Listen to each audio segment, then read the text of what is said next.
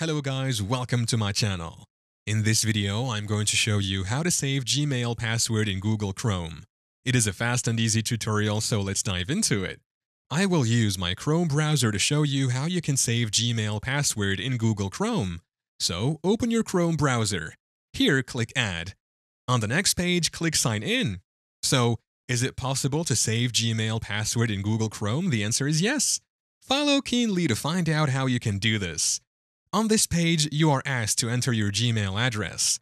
So just type in your email address. Once done, click Next. Here, you will be prompted to enter your Gmail password. If you don't remember your password, just click Forgot Password. Then follow the subsequent instructions to create a new password. Once you have your password, come back here. Then type in your password. Once done, click Next. Here, choose one of these options. If you want to back up your data, click Yes, I'm in. If not, click No thanks. Here, you can name it and also add color, then click Done. Now, to save the password, click the profile picture at the top of the page. Here, click the key icon. On this page, click Add Next.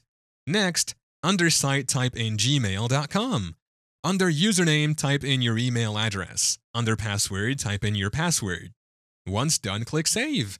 Your password will now be saved to Google Chrome. And that is how to save Gmail password in Google Chrome. Thank you for watching. If this video was helpful, please leave a like and subscribe to my channel for more videos like this. And click on that notification bell to never miss an update.